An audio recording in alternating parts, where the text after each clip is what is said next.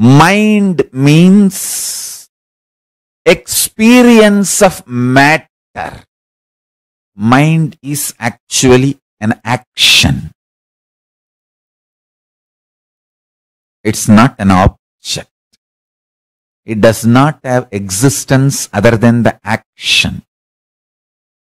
The first component I wanted to introduce is matter, the physical reality. The second component is the mind, the internal process which happens in you about the physical reality. The third is buddhi, which responds or decides, gives instruction how to react and respond to the mind and the matter. That is buddhi, intelligence.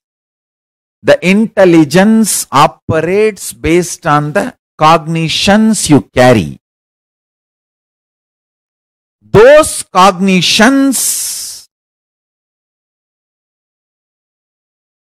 respond through the mind and relates with the matter.